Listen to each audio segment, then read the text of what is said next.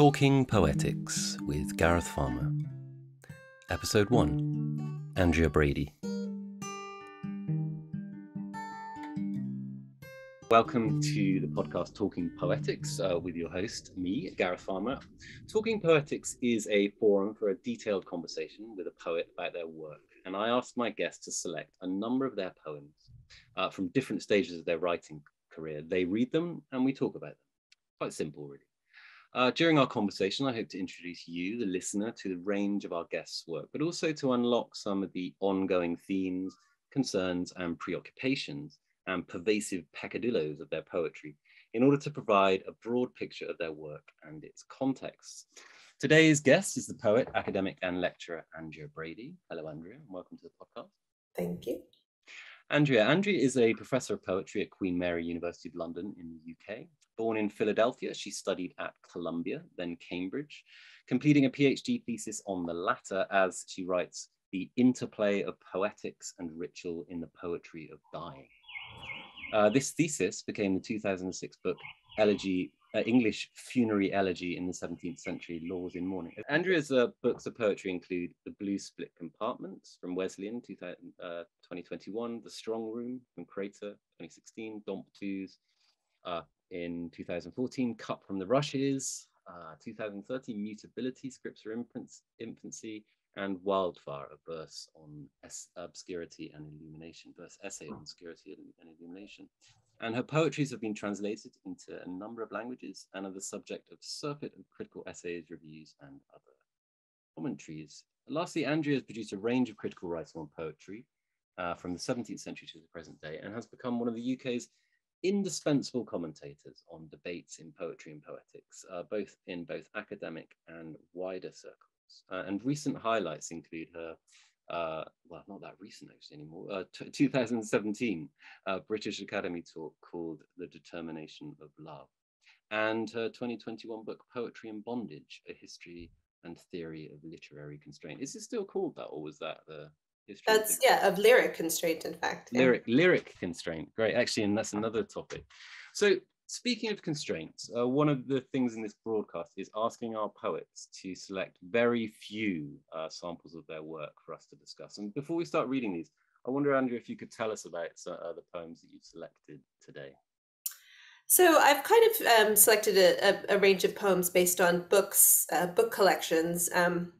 The first one is from the book Wildfire, which I can speak a little bit more about. It was an essay on Greek fire, on the discovery of phosphorus as an industrial chemical, and about the history of munitions involving both obscurity and illumination, as white phosphorus is used as a kind of a smokescreen for preventing troops from being seen in battle, but also as a thing that can be used on tracer fire to illuminate bullets as they pass through the battlefield. So that book is really a kind of a long and extended consideration of the dynamics of fire, of burning, of aggression, but also the many discourses in which fire operates. So philosophy, love poetry, and so forth. And I chose that as a poem to start with or a book to start with because it really marked a turn in my practice away from more kind of occasional poetries, from a poetry that would be kind of responsive to the day's events or to what was happening in the news or to a sort of the seasonal cycles of celebration and of darkness and light, to a project that was much more focused on kind of research. So it wasn't dependent on inspiration and immediacy and spontaneity, but more on an extended meditative practice and a lot of research in the archives. So I felt like in some ways that was one of my first kind of mature works of poetry. And so that's where I chose to start with. And then I can, each of the book projects that I'm going to highlight that came after that have a similar sort of, have an organizing principle, or were approached as book projects rather than assemblages of more occasional verse. Yeah, so. and perhaps when you introduce the text, you can talk about those in more detail. The thing that I asked, I suppose one of the reasons I asked you the question because about the selections you've made today is because it seems to me that your work has shifted, as you say, towards much more towards sequences and book projects than the occasional poem in the past. And I was reading about someone said that I think it's Stephen Roddifer said that you're never going to rewrite as well as you did when you were 20, or you never, and those sorts of things, But the notion that I think when we're younger we write sort of poems for occasions. And these, so you didn't select, for example, you didn't select any of your earlier work for today's podcast, which I was just interested in. Is it because you want to sort of relinquish it, or is there another reason? I suppose because of the subject who wrote those books feels more distant from me now, and I think that that's true, and it's always lovely to be reminded of Stephen Roddifer, who is an eminent rogue and also a poet who's continued to in some ways cling on to the juvenile spirit of poetry as a disruptive force, and I think I know what he means, that there is an intensity and an immediacy to the need to write poetry in one's earlier life, and that for me came out very much of the circumstances in which I grew up, and a feeling of this intense desire to escape a very kind of conformist and impoverished background, and to find a world in which it was possible to recreate oneself in intense contact with all of the kind of ideas and most passionate realities that were available, however they might be discovered, and poetry was one of those ways. So I have an immense sort of tenderness and commitment to that early poetry, even though I feel the loss of not being able to access those kinds of moods, essentially what they are, the poetic moods that inspired me in those earlier poems in my later life. But I found ways to compensate, which are really to focus more on the kind of the extended project as a different form of poetic thinking. Yeah, thanks. So speaking of extended projects, perhaps I could introduce the first selection, which is from Wildfire, and as you say, it's called A Verse Essay on Obscurity and Illumination. So perhaps we could have a reading from this. Yeah. So this is from the section of the poem that is quite close to the beginning, and it's called Tunic, and I can say more about why it's called that later. Tunic. The hope drunk in which we dress ourselves for a day labor gaming with maximum power and killer graphics, taking it hard, the must-haves this autumn whinge at the prison of the veil. Secularism is another orthodoxy we can't shake.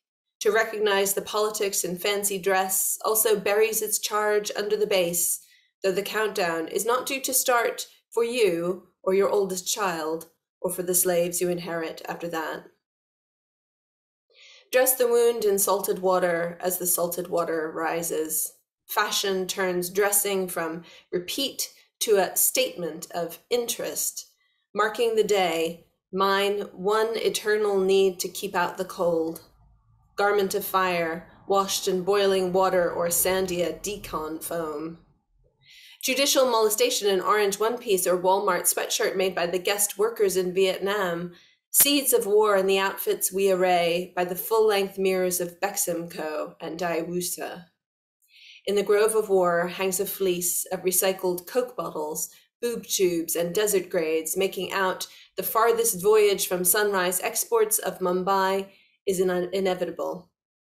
We can do no more, vote with our feet dragged over the gap to Nikkei, though in the docks they tell of ears floating on the surface, and a chin like a monkey's in the wash.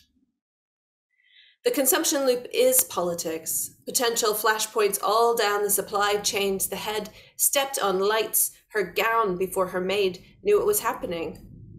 Everywhere she goes, she makes money. Can we break the news of repetition? The vulture supposed of nowhere, the target liver returning to the impact to look for any growth are given, the shirts off their backs, washed out by tide, released from the burden of fertility and insecticide by a little powder, the tick-tock waves, the motive, the distance. Thank you, Andrea. Great reading. I'm always struck with your poetry that there's a sort of decorous diction crammed up against sort of the horrors and violence of horrible war language and fire and stuff like that. And you find that throughout the sequence, these sort of fusion of registers throughout, Mm. which sort of are kind of crushed together. You know, this in the grove of the war hangs a fleece of recycled Coke bottles. That's a Mm. very vivid line, I think. Mm, mm. And one of the things that this book of poems was trying to do was really trace these kind of mythographies of burning. And so there's a lot of references in this poem to kind of to mythical history. So the tunic is picking up the image of Hercules' tunic. So Hercules essentially created the first chemical weapons because he dipped his arrows in the blood of the Hydra and used those arrows to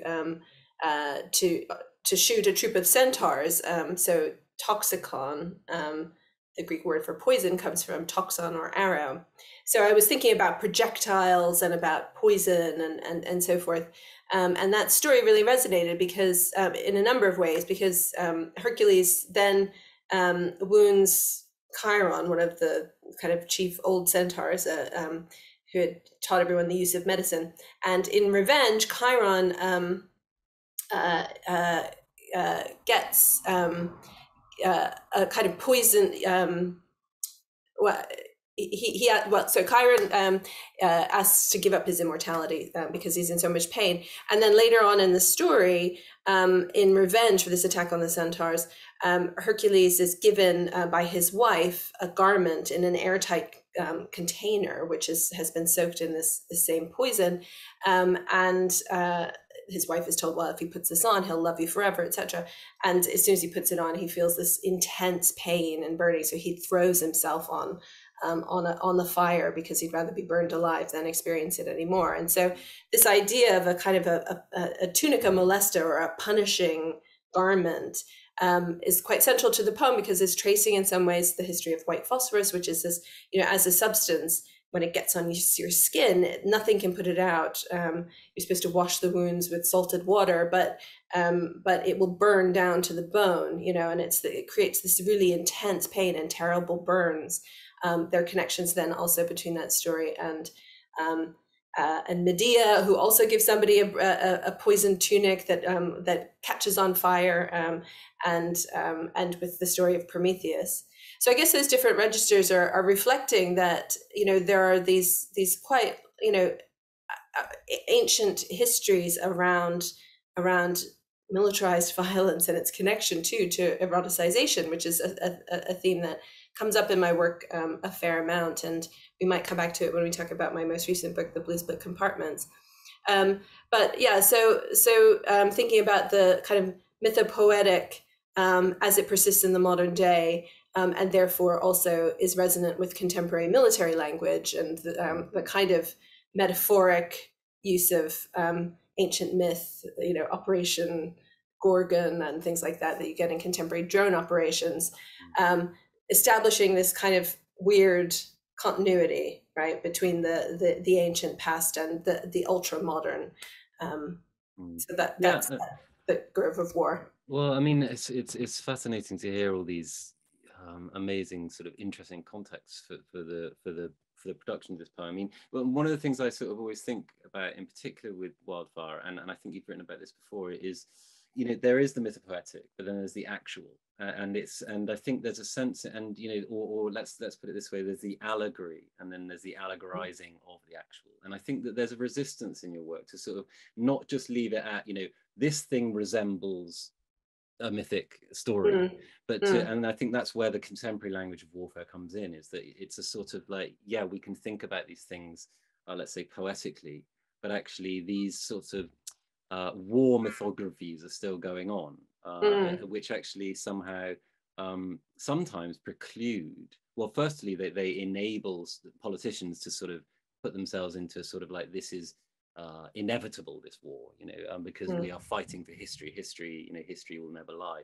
But also, you're kind of drawing attention to the sort of disingenuousness of the sort of, when you place stories up into these kind of mythological things, how actually that can preclude our understanding or appreciation of the horrors of actuality.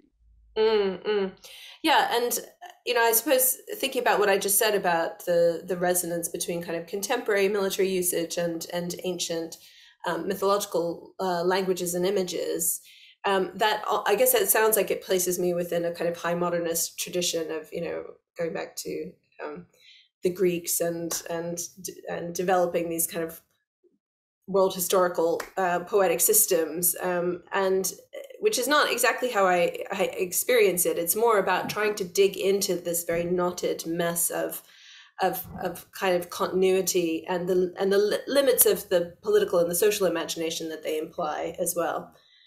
So what is it about this tangle of kind of symbols and associations that we have around fire, around being around the projectile, that stops us from better managing these technologies that are have such atrocious consequences, right? So thinking about fire in the way that it's also regulated by law is another aspect of the poem. Yeah, I mean, you describe wildfire as you've already said about as a verse essay on obscurity and illumination. You've said a little bit about this, and as you put it in the note to the text, this verse essay is, quote, trying to persuade us to recognize that certain catastrophes and felicities are not inevitable. Could you just talk a little bit, because I'm really interested in this notion of a verse essay and where you think what it's doing, as it were. Yeah, and that kind of comes back to what we were starting off with, is this desire to push beyond the kind of immediacy of the closed lyric moment of the perception, the revelation, the finish, and into a longer and more expansive form, not just form on the page, but also a form of thinking, and wondering about the kind of mania of productivity that's sometimes implied in our poetic practice, which is about just constantly generating perceptions and responses to the day-to-day, and wanting to step outside of that mania into a space where longer and more determined kinds of reflections could take place. So yeah, I guess the verse essay, or the longer form verse, going back to people like Pope, is quite an old tradition, but even further back to Cicero or whoever, that has been really neglected within what is sometimes described as the lyricization of contemporary poetry, right? That we now think of poetry entirely as lyric. When we think of what a poem is, we think of it as, we think of the lyric poem, and its kind of brevity, its concision, its economies have crowded out every other kind of poetic thinking and tradition. So yeah, so the book was kind of a return to some of those older and more expansive models, and one of the things that I did was, as I do throughout my practice, was really made a lot of use of found text and a lot of quotations, and you can see them marked in the text. And in the original version, those were also hyperlinked, which feels like a very ancient kind of technology now. But well, on a CD-ROM. Yeah, exactly. So because the idea was that it might be possible both to read the poem in its entirety and to kind of puzzle out its meanings independently, but that if there were particular anecdotes or histories there that felt like they warranted further investigation, you could just kind of click on them and then get lost yourself in an archival journey. And I guess in some ways I was that's a kind of a response to certain poetic cultures in the UK, which are associated with intense intellectualism, and for which, in order to really read and understand the poetry, you need to have replicated the research, and read all of the same books, as bizarre and unforthcoming as they are, as the poet had read. And that wasn't my intention. And I don't assume that everyone has that kind of scholarly time when they're reading a book of poems. So it was really about wanting to, through the pleasures of connection, that are established by the poetry to get people interested in these very weird histories and points of connection. So, you know, there's a lot of stuff in this book about livers, because Prometheus and the liver and the renewing liver and the, you know, bringing of fire, but also unlike other kinds of burns, phosphorus burns cause liver damage, and there seem to be almost anticipations of reality that could not have been known that are manifest in these myths. And I think that that feels kind of delightful and curious to me, as well as being often really horrendous. Thank you, Andrea. We should go to your next selection. I did want to say that I thought it was really novel, actually, the way in which you use quotations in Wildfire, because you use a single open quotation. And so rather than ending the quotation, I thought that was really interesting, because you're sort of giving over to the fact that this is found language, but it's raveling into your own, as it were. I thought that was a very formal, interesting way. Have you done that before, or is that something you sort of invented for this? No, I invented it for this because I wanted to allow the quotations to kind of unravel into the verse, and for it not to be clear where they kind of began and end, and also being cognizant of the quite severe kind of rhythmic interruption that can sometimes be caused by punctuation, especially quotation marks. So if you read something like Alice Notley's The Descent of Alet, you know, there's so many quotation marks in it that you're constantly being kind of juddering along through the verse, and I wanted there to be a little bit more kind of smoothness and continuity to it. But thinking about the rhythms of reading, and the both of my own performed readings, but also the reader's silent or spoken reading, is really important to me. And so I spend a lot of time thinking about line breaks and mise en page and things like that too. And that comes back actually in your latest collection, Split Card Conformance, and we can talk about that as well. Perhaps we can turn to your next selection, which is from Mutability Scripts for Infancy, and it was published by Seagull Books in 2012. I wonder if you could say something about this before you read it. Yeah, so this is a very different kind of project, which constitutes basically some notes and poems that I wrote during the first few years of my eldest child's life. And there are a couple of references to being pregnant with my second child in there, so it's those sort of first 3 years of my eldest's life. And it felt like a very different kind of project. Turning away from the kind of quite public and political meditations of books like Wildfire to a much more private setting, and a setting which is very fraught for the woman writer to address, and that's the scene of domesticity, of mothering and of reproduction. So, you know, it was such a an absolutely overwhelming experience that I wanted to kind of record some aspect of it, and yet the rhythms of life with an infant, as people may know, really preclude the kind of extended thinking that we were talking about in relation to Wildfire. So it was based on kind of notes and notes on reading that I was doing, because I read masses of psychoanalysis and anthropology and so forth in order to think about the situation of mothering in a way that was more interesting and productive than the kind of mothering manuals that you normally are forced upon you when you first have a baby. So it felt like a turn to a very private space and a very kind of fraught space, and one which I didn't really know how to address from a position of kind of ethical or political righteousness. And actually that was a really useful experiment, because even now when I'm reading bits of Wildfire, I'm hearing a kind of a dominant tone of irony, which has been critiqued in my work by my friend Robin Purves, and something I've thought about a lot, of that ironic relation to the subject of the text. And here it wasn't possible really to have quite an ironic relation to the subject, which was my relation to my daughter. And yet, all at the same time, recognizing that there were many models of women writing and making art out of those first few years with an infant, Mary Kelly's postpartum document is something that's referenced in the poem that we're about to read.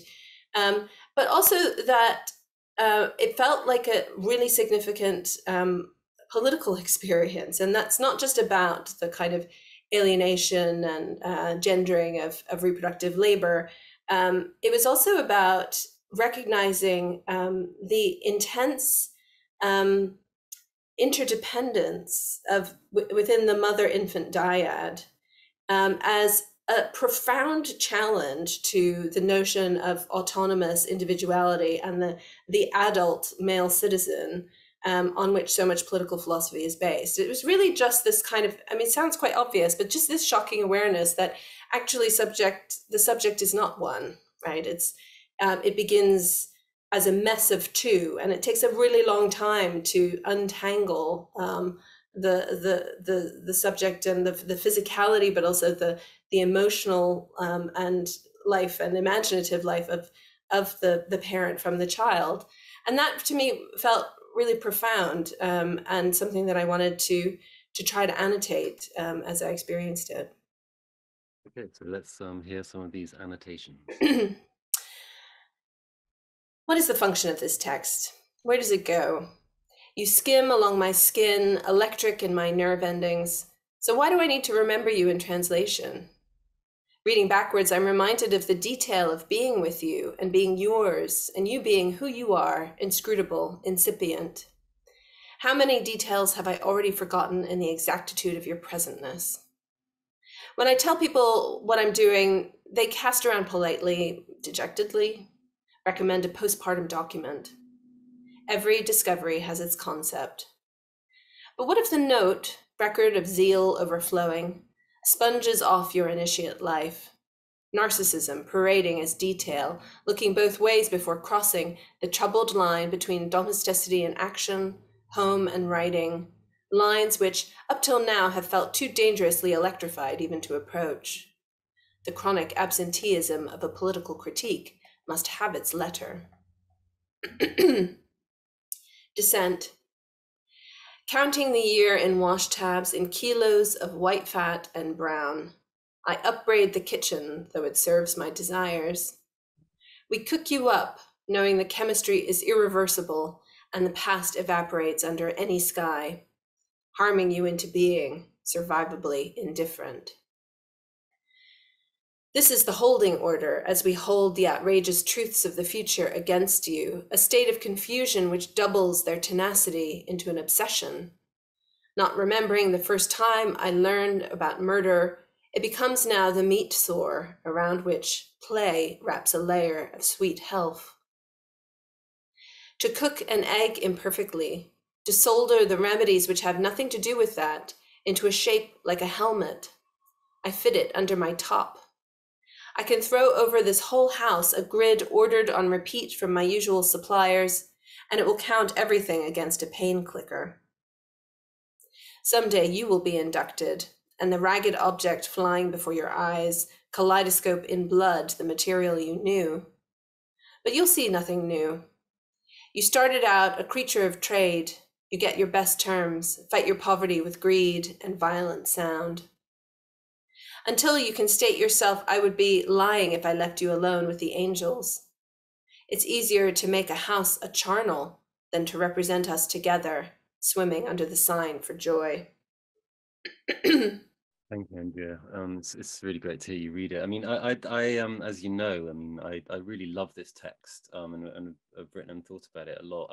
One of the things that really interests me about this, and it goes back to what you were saying earlier, is this notion of you not wanting to trade on your daughter's life, to create poetry.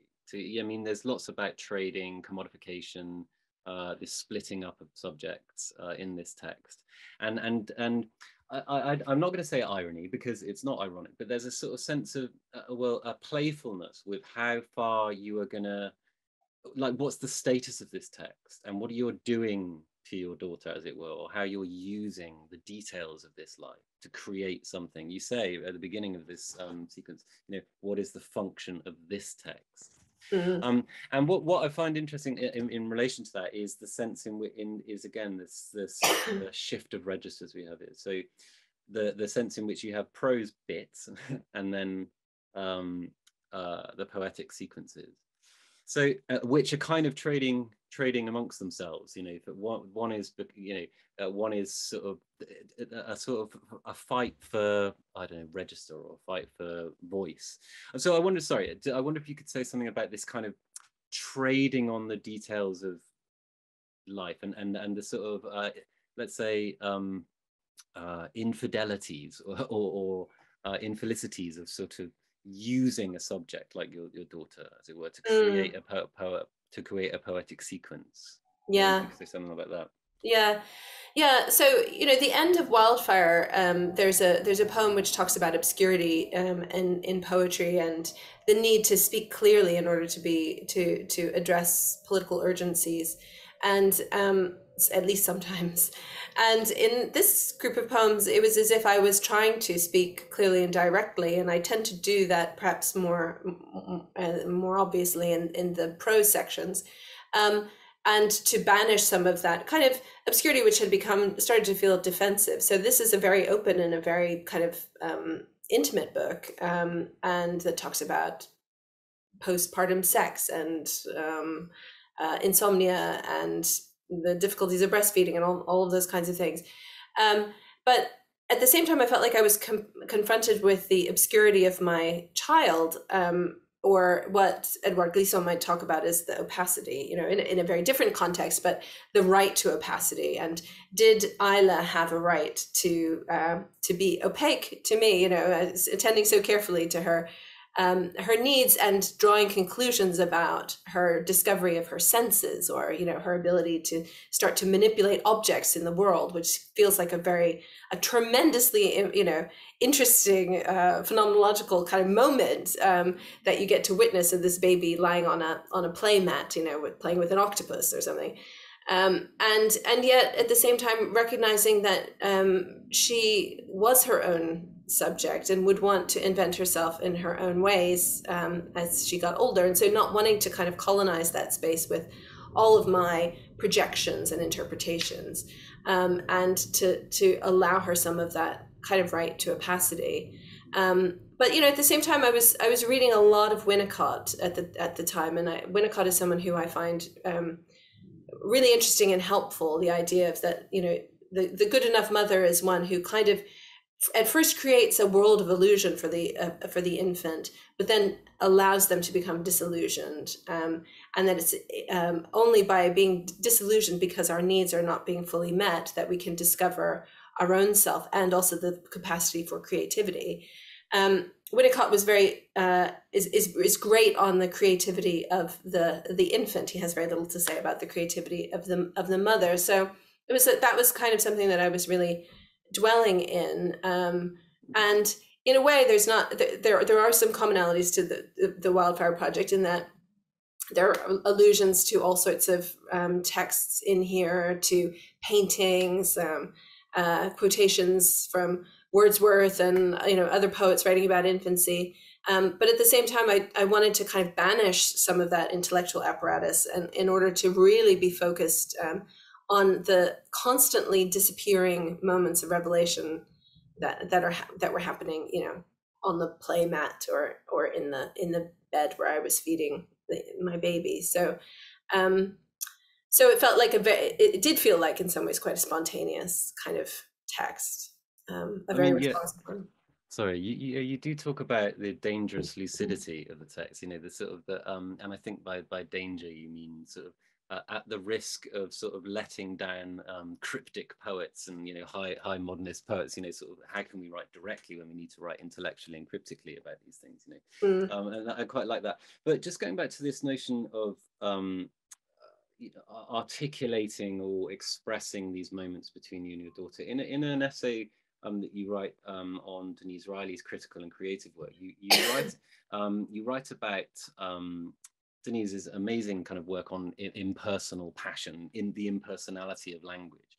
And in particular, what you argue is that Denise Riley's sort of pragmatic theory of language and the notion that there's no way out of interpolation, as she says, and that, you know, language does everything for us and is us, as it were, and that you seem to sort of suggest that her work, and I think yours in this sequence, in others, a way out of this kind of bind of interpolation, and perhaps by extension this sort of way of interpolating your daughter in language, as it were, and expressing everything for her, that is intimacy, so way out of it, intimacy, tenderness, and communality, and those moments of affect that can't quite be, that do slip away from the sort of imperialism of interpolated language. And I think that your work seems to be grappling with that, about that with the, let's say, the theoretical notion and the actuality that language, you know, you can't escape language, but it seems to, in moments of intimacy,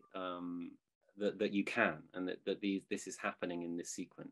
Yeah, it's interesting to draw it back to Denise Riley's work, because there's a quote from, well, there's a line in this poem that I've just read that's influenced by her poem Dark Looks. So the shape like a helmet reminds me of the bit where she talks about the kitchen colander. Turns out it's neat Wehrmacht helmet of brown rice. And Riley's work is someone who's, you know, has been really important to me, and you know, War in the Nursery is also a space where Riley's engaging with that same sort of history of psychoanalysis that I was just alluding to. And yeah, I did write about the gap, in a way, between her theory and her poetics, and in some ways the severity of the theory that is, I think, belied by the capacities that she can access within her poetry, and you know, that was also part of the context of the kind of dangerous lucidity, or what felt like a dangerous lucidity, of writing this book, because coming out of a kind of more recently out of a British avant-garde tradition, which was completely homosocial and dominated by men and by certain elite institutions. Before that, having begun to explore the kind of the poetics of the New York school, but, you know, the earlier generations of New York school, which also had really problematic relations around women, you know, it took me a while to discover models for really intense, interesting, poetic writing by women about mothering, you know, and Riley might be one of those people. Alice Notley, somebody else who I mentioned earlier, Bernadette Mayer, Diana de Prima is someone who I've been thinking about more recently. So in some ways it was like, you know, it felt like a confrontation with that anxiety of influence of those kind of quite patriarchal poetic contexts that I had emerged from to write this book, but all the more reason to do it. Yeah, and it's, I mean, it's been, you know, incredibly well received, and and is a sort of beautiful stage in your poetic development, I think. You know, that sounds a bit patronizing, but you know what I mean. Yeah, that's nice. Thank you. Yeah.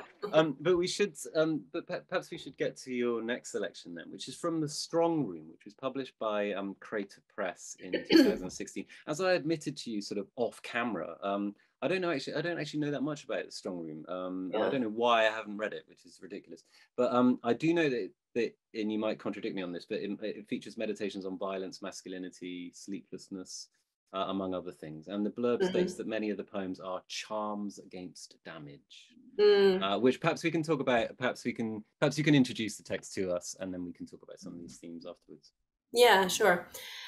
So having made a big thing about how all the collections that I was going to be speaking about were kind of developed as projects, this book really only made itself clear as a project after it was assembled. So it was a series of kind of more occasional poems, but it was also thinking through the later stages of my mothering. So having had two boys after I had a daughter, and it incorporates a lot of the kind of the language and the rhythms of our life together, and thinking much more also about gender and about masculinity, and recognizing that in this, what felt like a very disturbing way to me, that I had a tendency to elide some aspects of my boys' learning and behavior, which that was completely normal, with some of the kind of political violence that was pressing in on us as a family. And the poem that I'm going to read from All My Sons this is a selection from that poem, but it's typical of the collection in that it's making use almost in an anacreontic way of a lot of the weird and wonderful language of the kids and the way that they were perceiving the world, but also putting that against a backdrop of really harrowing political events. So the bombings in Syria, but also accounts of a terrible instance of child abuse that emerged at about the moment that I was writing the poem. So it's thinking about, the girl that I'll start off by speaking is my daughter, who is thinking about her sort of fierceness and of her fighting spirit, but also her asthma and the way that she would have really been close to dying had it not been for access to the NHS, and about a time that she went paragliding in France because she was obsessed with dragons and we wanted to give her the chance to fly. But then at the same time, that is a very kind of not idealizing, but an image of girlhood, which is about strength, perseverance, and resilience, and a capacity to exceed boundaries. And then thinking about my own relation to masculinity and my more disciplinary tendencies in relation to my boys, and the kinds of fears that their normal expressions of childhood aggression or whatever would kind of provoke in me. So it's kind of trying to work through what again felt like a very exposing and vulnerable territory, in which my own ethical and political subjectivity was felt very exposed. So yeah. So this is from the song from All My Sons. All My Sons. The girl must be a peshmerga, boar spear, or dragon. She chooses the blue and white sail and circles indefinitely above the Angelon. These fierce and slender limbs climb jugs and divots. She flies, breaking nuance among the pine tops, but would be the child I lost, her lungs scissored by an epoch, where she goes out drowned in scarlet. The boys are also ones I would have lost, and may yet. The pitiless front of their jammies maps every place that is not a target. It is the single dinosaur, who might have evolved into a man, but is now a relic they dig out of bricks for fun. The box overhead shows a heaven made in ash.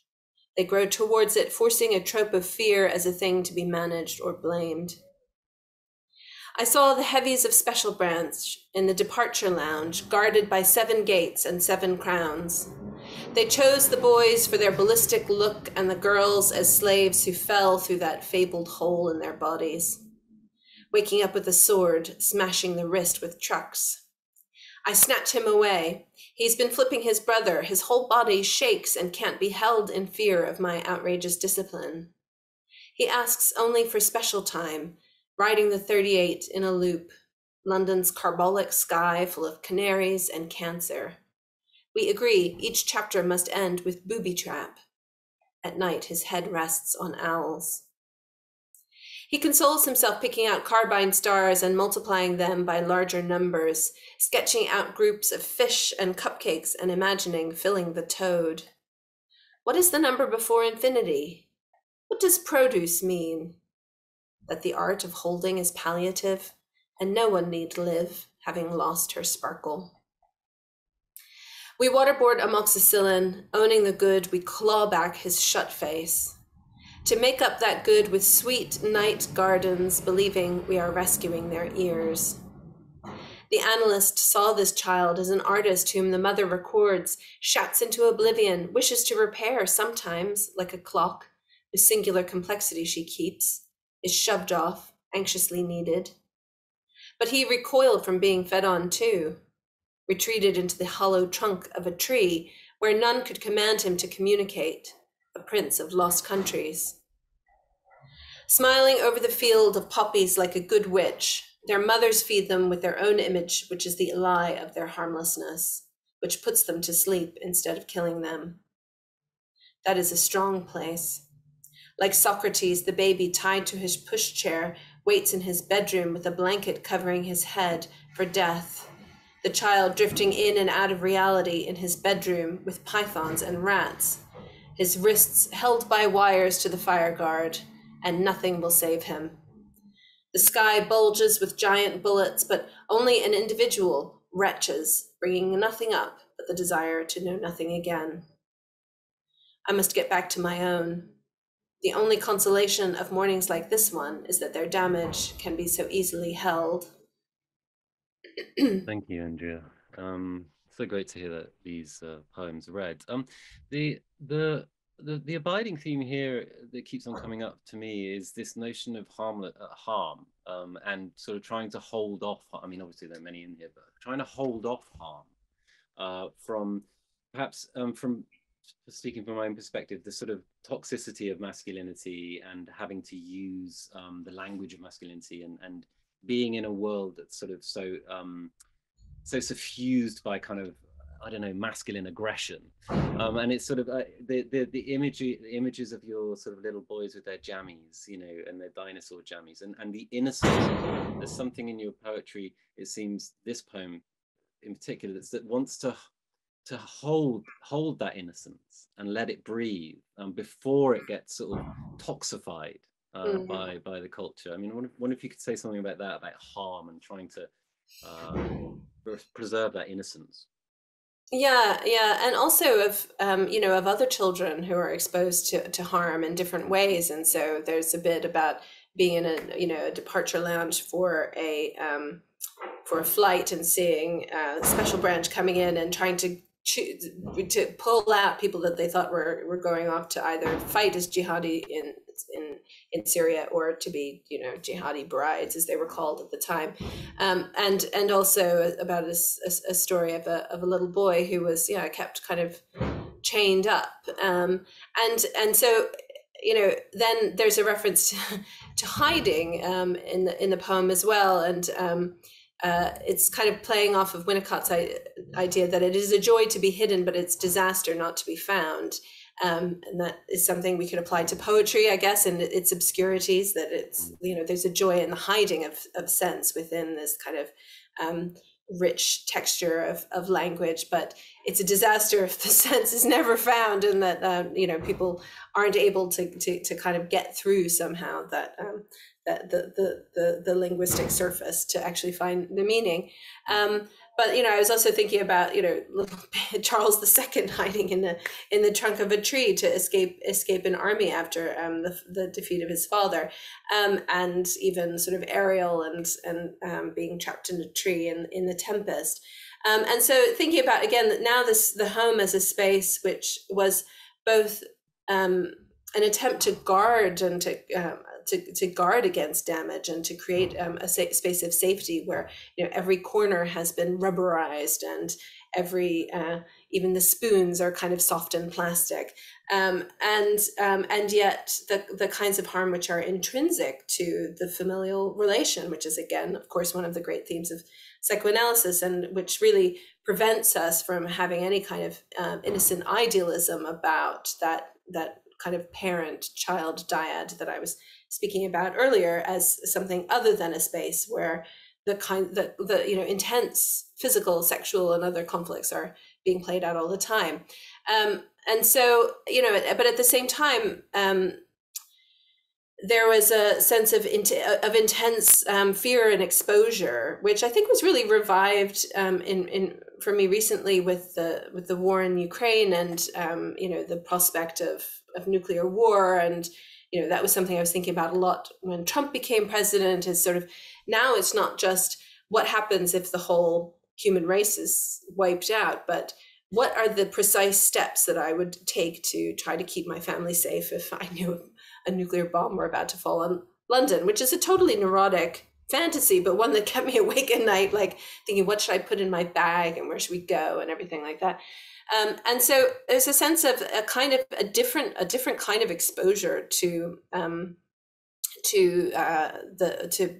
larger political violence that comes through this intense love for small and vulnerable people that the poems are kind of meditating on, and which really continues to preoccupy me. So there is both a reorientation and a re-intensification of my political commitments that comes through parenting, and feeling that, you know, that part of my own self and my heart is exposed in the fact that my kids are wandering around in this world which is getting far too hot for anybody to really inhabit anymore.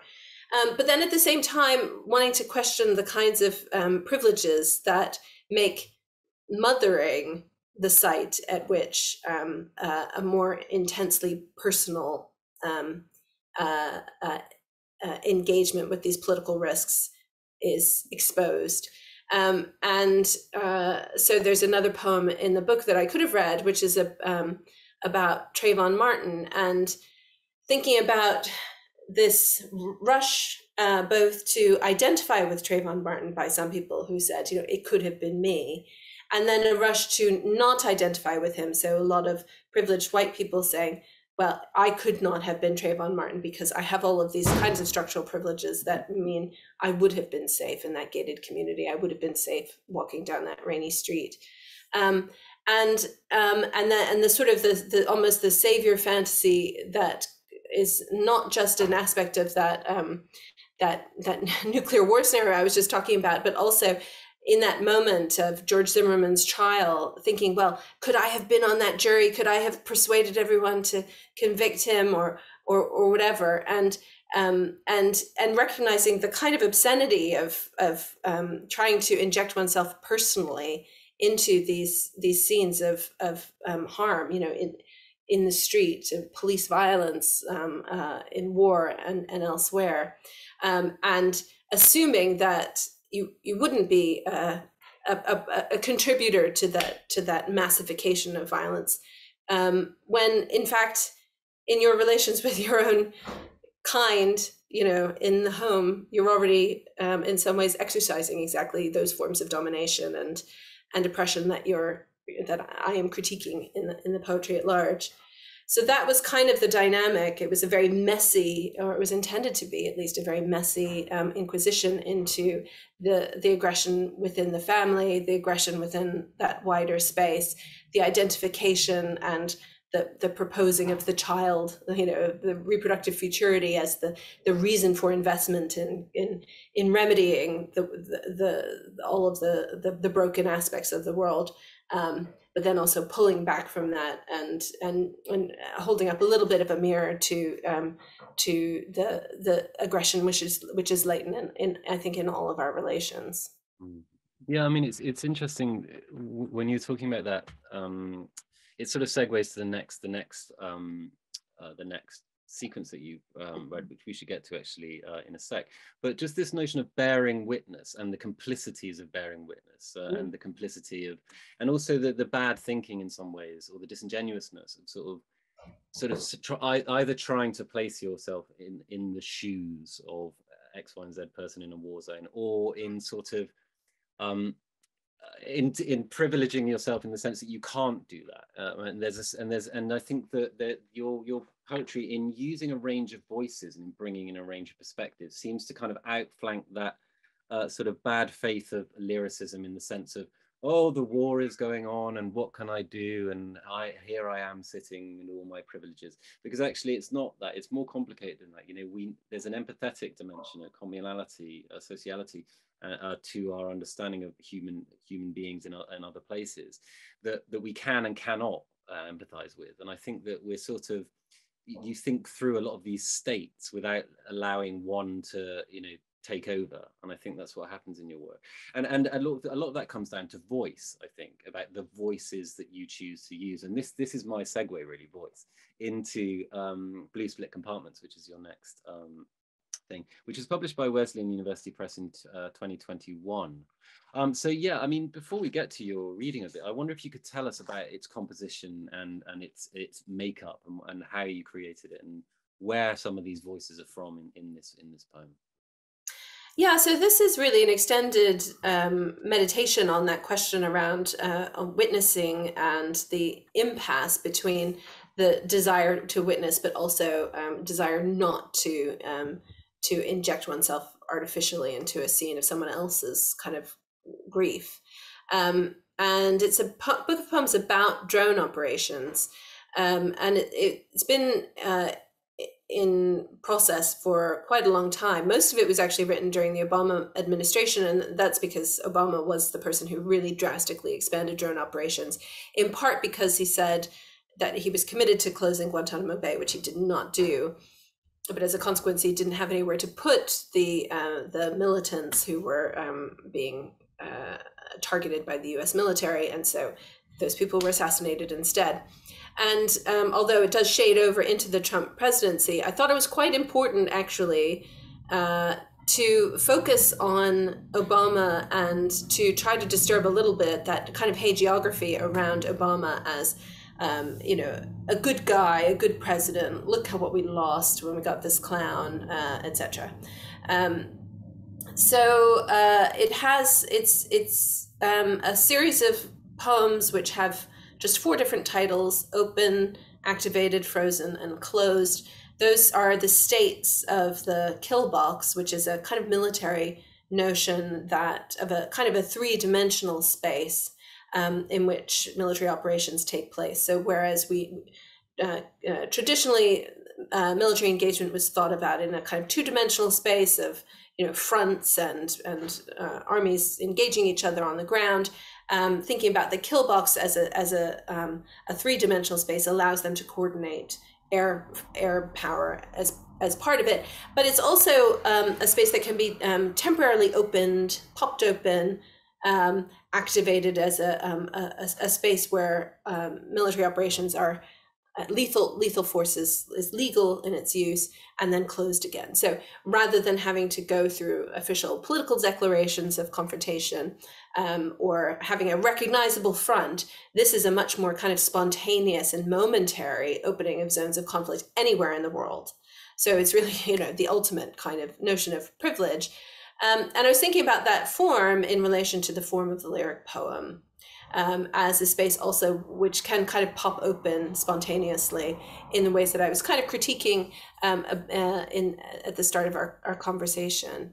And so it's thinking a lot about drone operations. It's thinking about the intimacy that the drone pilot experiences between him or herself and the target or object, as they are called in military language.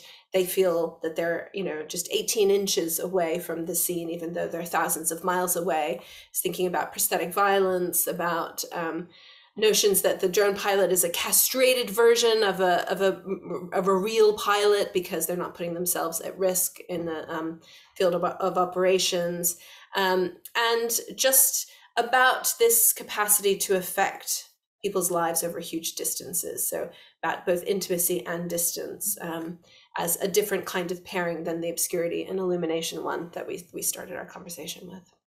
Thank you, Andrea. So this is from Blue Split Compartments. Activated. In the eschatological tradition, the prey carries his death upon his person, and this is very painterly, but not adequate protection, recognizing the frequency of Apache deep attacks. I can find no way around the thicket of laws and precedents. My mom's boyfriend and my uncle forced me to try out the gun, not the one that lay curled up in his sock drawer with the porn mags, another one at Indian Oldfields against the cans. I didn't want to hold it, the heaviness repulsive to my hand, the kickback a joke on me. They said, you need to know how, but not why. Which stalker would back me up the stairs and what they imagined was his color. They said, this is how country people live. My uncles, harboring in the trees, drawing their enormous bows, were relative aristocrats, giving the prey its chance, taking theirs, striking a line through the history of this land of men, armed in blinds, bloody against nature. Closed. Turns out I'm really good at killing people. Didn't know that was going to be a strong suit of mine. Hear how shallow this Molobros is, like an old furnace woman. I'd hit him with both my hands and knock all the teeth out of his mouth onto the ground, like a pig gobbling up our corn and munitions. Feeling nauseous from the switchbacks, my son looks out and says, "That man has moved in death," but his heart will not stop falling into his stomach. He's been blooded, just like you would a hunting dog. I never needed to advertise my reproductive fitness by running around, trapping animals, bringing them home. My belly is round and intact, except for the split up its center where the muscles won't adhere anymore, since I had the children, leaving my guts spilling out onto the field of blood and treasure. So like most women, I hate this war, smoking the remains, hanging my head over the fire. Thank you, Andrea. Such sort of visceral imagery here and voices. I'm going to ask you three questions about this. We're sort of we're coming up towards the end of the show, but I wanted to ask you three questions about this. The first is about voices and extracts. You know, I wonder if you could tell us a little bit. I recognize one voice, but only because you've told me it in the past about who said this. So where some of this text is from. The second is about this is a repeated theme in your work, the sort of imperialistic wars and warfare in particular. And so, for example, in Quid 9, all that long time ago, you wrote a wonderful essay called "Grief Work in a War Economy," which was about, and you were talking about how writers after 9/11 sort of were trading on this to sort of find what you call transcendent legitimacy somehow, you know, based upon a sense of freedom. We are free from this type of stuff, and you know, we are not them. And there's you were exploring in that essay that sort of radical uncertainty between the individual impulse to write and bear witness, but also political agency, solidarity, and responsibility. So that's the second part. And the other thing is about performance. There's something I think's changed in your work, and in particular with this, is that your work's a lot more open.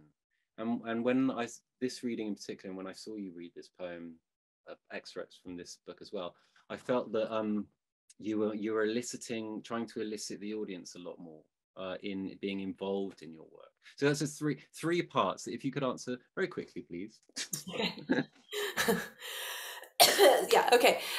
So the first question, different voices. There are references in the poem that I just read to quotes from Obama. That turns out I'm really good at killing people. That's Obama. Or he's been blooded like a hunting dog. That's something that his national security advisor, John Brennan, said about him. There's also quotes from the Odyssey. So the Molobros furnace woman, that's about Odysseus when he's trying to get back to Ithaca, you know, in disguise. So the poem this is also a poem which is full of found text drawn from a lot of drone operation, like manuals, military manuals, chat logs, and histories of drone operations and so forth, as well as quotations from witnesses and victims, which I tended to insert without any kind of poetic apparatus around them, although they're in a poem, so that's automatically an apparatus. And thinking about the ways that testimony could be conveyed in an English language poem of this kind. So there's a lot more I could say about that, but I don't want to go on too long about it. The second question was about witnessing, right? And yeah, about the sort of outflanking of that sort of, again, the sort of disingenuousness or hypocrisy of or trying to outflank a hypocrisy of witness, as it were, or the sort of disingenuousness of witness. And I think I was just saying that it's a repeated theme in your critical work, but also in your poetry. And this poem seems to articulate a lot of those themes that have been there throughout your work. Yeah, and the drone pilot, in a way, stands in for some of these questions, because that's someone who, from a position of safety, you know, sitting in an air conditioned shipping compartment somewhere in the Nevada desert, is able to affect people's lives very far away. And thinking about that as a kind of allegory for the poetic imagination, and the way that the subaltern can be conjured up within a kind of anti-capitalist or critical poetics, as a figure onto which all of the worst predations of these systems can be pinned, so that the poet can then critique those systems. And thinking about that kind of distance and intimacy within the poetics, as well as comparably in the drone operations, was part of the attempt to think through what a different kind of committed poetics might actually look like. And in terms of performance, I think this is kind of a related question. So, you know, this is a poem that emerged over a long period, where I was revising it for a really long time and thinking about where to place it and so forth. And I performed it a lot, and I felt like I wanted, and in the process of those performances, I elaborated more and more of a kind of a performative style, not in the Austen sense, but in the and trying to think about the distinguishing the different voices, and being able to actually play with them. And that's partly an expression of how, you know, I may not be the Stephen Rutherford's valorized 20-year-old charismatic poet anymore, but I have reached a position where I feel more free to express actual vulnerability, and that might not be the vulnerability of deep feelings, you know, about romance or the city, but it's about the vulnerability of not knowing, and also of being clear. And so through a lot of struggle over the years, I've been really working hard to kind of shed personally a kind of character armor that in my poetry is expressed as a defensive obscurity, and trying to work out what claims I can actually make in a clear and direct way, because it feels like within the urgency of our political moment, clarity is really important.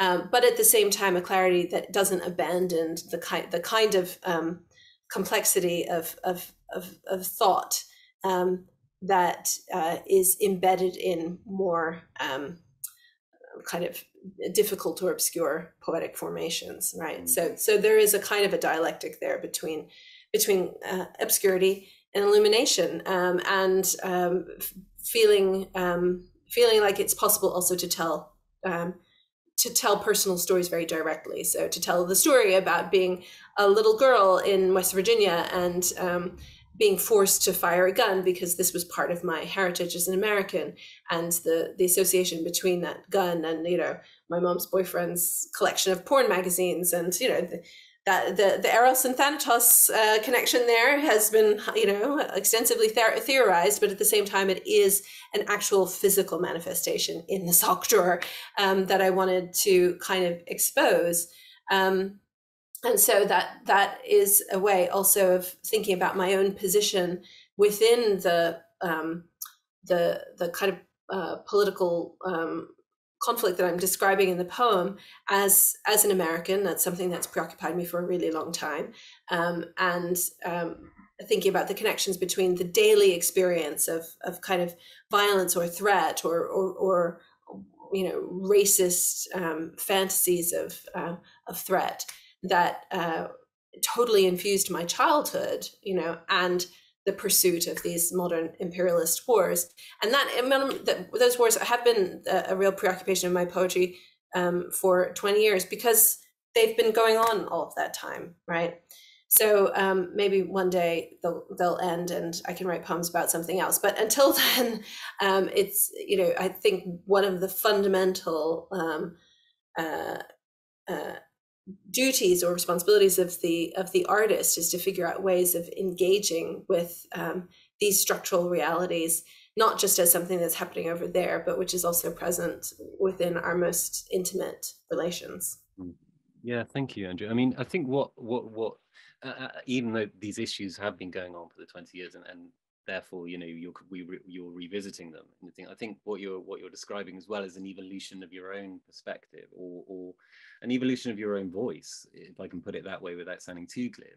But just a lack of reticence to just have to be cryptic all the time, in the sense, and have to be difficult and obscure, because I often found, well, we often find in poetry readings that people were reticent to sort of give an explanation, or to say something, because the poem is the poem, and then it should speak for itself. And that's very true. That's very true in many ways. But actually, if you're going to, you need to, sometimes one needs to meet an audience halfway in order to sort of give them a context and understanding, and not just sort of beat them over the head with critique, as it were.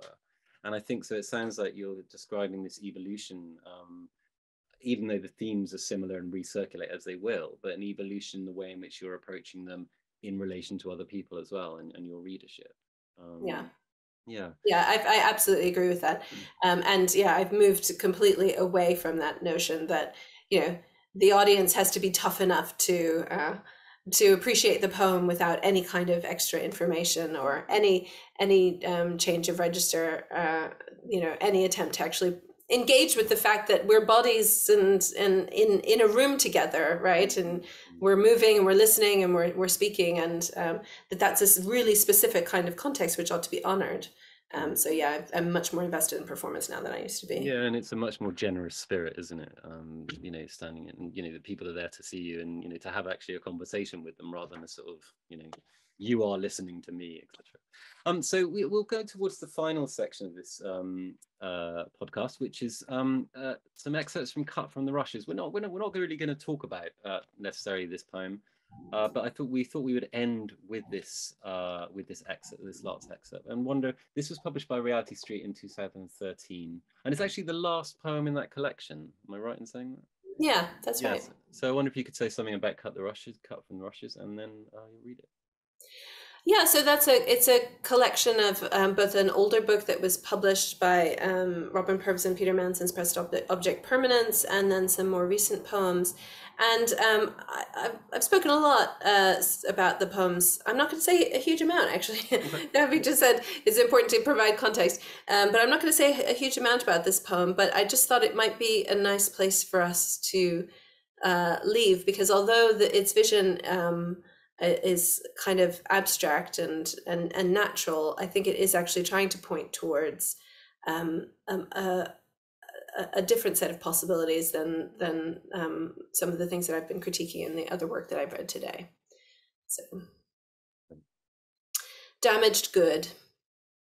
In the clearing, smoke scours the photographs, hiding the animal labor which moves insects and their information all over the face of the earth. I arrive inclined by light rail transport, rough and undependable, rocking sideways with a peg of metal to make it ring erratogenically like spray paint in a cylinder, and get my tag up on the boundary stone. Off the peg, on the make, blush to be at ease among gillyflowers, where I toss suffering to be carried back by animals, the cabbage moth, the ordinary bee. Chances start out anthological and are redistributed for rationing, for loss looks better and is altogether better an ethic. I am who ties together the navigation menu, all the compassed interests of variety, all three corners of the fading earth. Watch all day the screen in ratio, facing its light and movement with more affect and concentration than the branching face of a lover, as these spaces slip into degrees. Two move along their lone specificity, keep an eye on the melancholic hourglass poised beside the leftward arrow of the machine asking us to wait some more. We share one hope, and it infuses even the green-lipped mussel we eat sickly, the curl of green-fringing kale. It bolts up the sky, and our assertion that there will be a future, clearing the smoke swings from its rootless peg, that the blood will root and take turns through all the living work done on the earth to divide and return to us intact. Ours is the most abstract and furthest from the truth. Thank you, Andrea. So we'll leave it then. So that's it for this episode of Talking Poetics. It's just up to me, left to me to thank our featured poet, Andrea Brady, for joining us. Thank you so much, Andrea. Thank you so much for having me, Gareth. And to wish you all the best. And we'll see you next time on Talking Poetics. Talking Poetics is a simulcast as both a YouTube video and as a podcast, and the podcast can be found on all of your podcast providers. Just search for Talking Poetics. I've been Gareth Farmer, and see you next time.